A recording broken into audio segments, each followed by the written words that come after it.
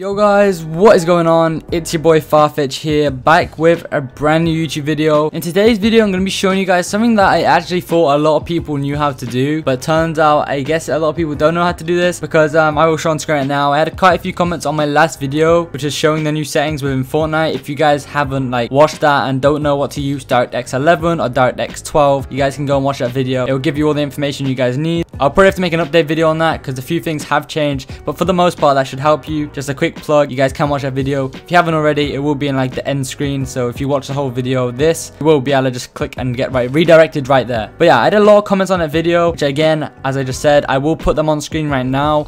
Basically these comments right here, people just asking how I've added multiple custom resolutions to my game. I don't know if it's a glitch or I don't know if this is just generally the way to do it, but in today's video I'm going to be showing you guys how to add multiple resolutions to your game where you can they're interchangeable with it even in game. So usually you would have to close your game to change your resolution, or restart your game to put on a different stretch resolution or to take it out of stretch resolution. So for example, if you went to native, you'd usually have to restart your game to then go and change it back to I don't know, a stretch resolution, or what would be now deemed as a stretch resolution. But yeah, on screen right now you guys can see I have multiple resolutions. They're interchangeable in game. I can go between stretch resolution, native, 1904 by 1071, a different stretch resolution. I can just keep changing resolutions in game without having to restart my game, and I think it's just down to the way I set the resolutions up. So in today's video I will show you guys the correct way just to set up custom resolutions, inform you guys all on that. If you go ahead to enjoy the video, I'm not trying to talk on, by the way, this intro is kind of long. If you do go ahead to enjoy the video, drop a like. It takes 2 seconds. You can do it right now as I speak. Get it over and done with.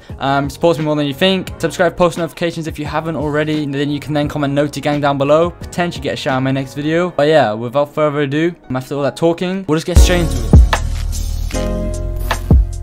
So guys, as I said, I will show on screen again. I have all these resolutions on my game. So I have every single one of these resolutions on my game. Don't need to restart my game to change them. I can go to 1680 by 1080, which is classed as a stretch resolution. I can basically go and use that resolution. I can then change back to native. I can then change back to 1904 by 1071, which is the Tfue stretch resolution. I can just switch all my resolutions around in game without having to restart my game and just go between all these different stretch resolutions. I don't have to go off the game, and I think it's just how I set it up, as I previously said. So yeah, I'm gonna go over to my desktop right now. You guys can probably see I am on my desktop, and I will show you guys right now how I initially did all this and set it up. On my OBS, not all of my desktop is in on the screen. I don't know why, but I guess we'll just keep it this way. I don't really want to mess with anything.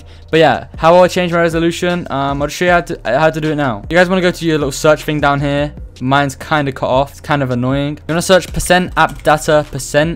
I'll just put on screen how you type that.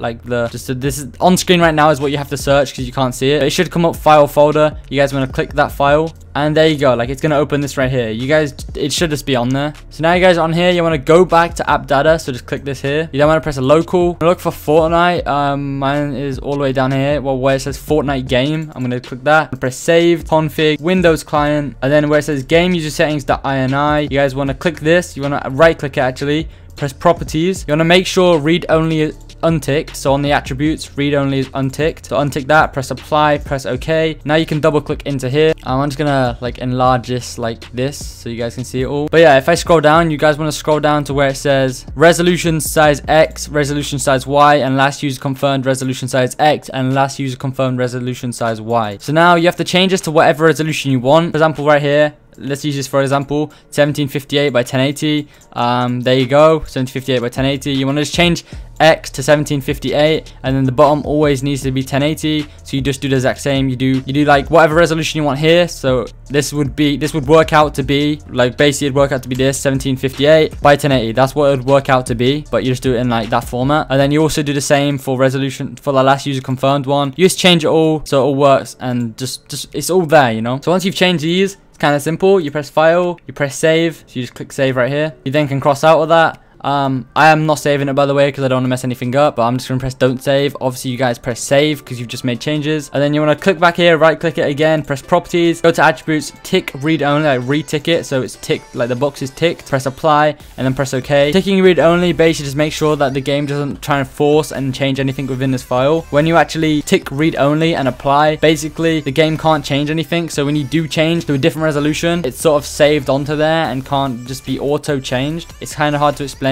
but yeah, it's saved into the game files and it'll always be on your game. So yeah, I'm gonna press OK. After you've done that, You can then cross out of here, and then you want to locate basically your graphics card control panel. So you may have AMD, I have Nvidia, like a lot of you guys pretty will as well. Just right click your desktop and you should pretty find one. It'll either be AMD or Nvidia. Mine's Nvidia, so I'll just click this right here. Once you guys are over on here, it should load up like this. You guys want to go down to where it says display and change resolution. You guys want to click this and go to the corresponding like monitor. So mine, I play Fortnite on the BenQ monitor. I'm going to click this. You guys then want to scroll down to basically number 2 where it says choose a resolution. What you guys want to then do is press customize. And then as you guys can see right here, these are all the resolutions I can use within game. I can use 1656, 1750, 1758 and 1780 by 1080. And I can also go between all of them and even 1904 by 1071 and native. So I can use about 7 to even 8 resolutions within game and keep just interchangeable. I can go between them in game. So they're all saved into my game and my game files, and they're just there. But yeah, what you guys want to do when you're here to add a new resolution, press create custom resolution. You then want to just change this right here to the corresponding one you just added in your game user settings. So let's say for example it is 1758. You change that right there to 1758. You keep this vertical lines as 1080. You change your refresh rate to your basic corresponding monitor's refresh rate.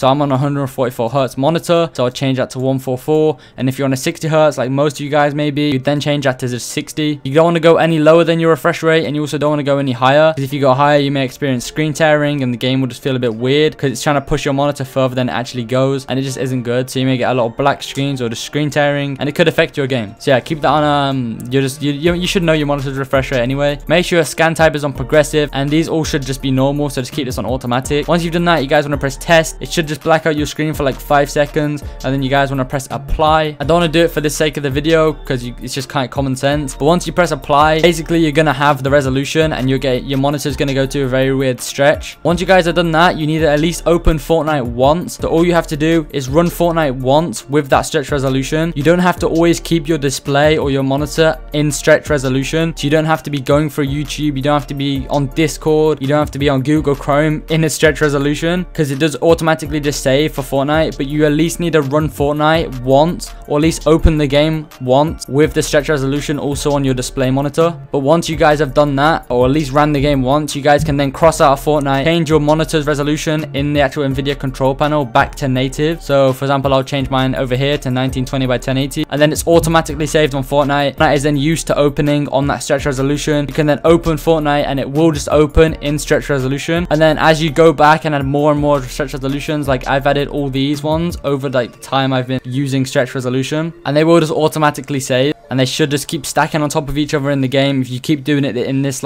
method, and they should just never like go. Like you should be able to always change in game without having to go off. The reason I have so many and can change them all in game is because I've added this many. You guys probably added one and then you delete the other one. You guys need to keep these resolutions here, so always keep all these custom resolutions selected, but then end up changing it. But make sure you always change back to 1920 by 1080 once you've ran the game in that resolution once. Therefore you can actually just use your PC in native resolution, and it actually does look good and enjoyable just to browse through your PC besides playing Fortnite. But yeah, for me this all just worked, and basically I had all stacked, like as you guys can see, it just goes like this, and I can keep changing my resolution whenever I want. Kind of good. It's fun to experiment with them in game and see what works best. For the most part I use 1904 by 1071, but yeah, I don't know, it's down to you guys. I do sometimes go to stretch resolution when I'm bored, and I can just go back whenever I want. It's kind of good. I don't have to keep restarting my game because they're all saved. But yeah guys, I thought I could make this video because it seems as if people just didn't know how to do this, or didn't know how to stack them on top of each other so you could just keep changing in game, which was, I think, was the main reason people were asking. But yeah, I thought I made this little video updated for chapter 2, and if actual OG stretch resolution ever does come back, you guys can come back to this video and basically watch this, so you guys can do that, like the same for that as well. Yeah, a quick video, try to make it as quick as possible, but also explain everything to you guys. Sorry if this video was long, but I didn't really ramble on. I did sort of just get to the point and try and explain how to do all this and how it all works. But yeah, if you did watch to the end, the least you guys can do is drop a like. It means the world. And if you guys are subscribed, post notifications on, also means the world. You guys will be notified whenever I upload a video just like this, and you will never miss an upload on my channel. But yeah, it's been your boy Farfetch, and yeah, peace.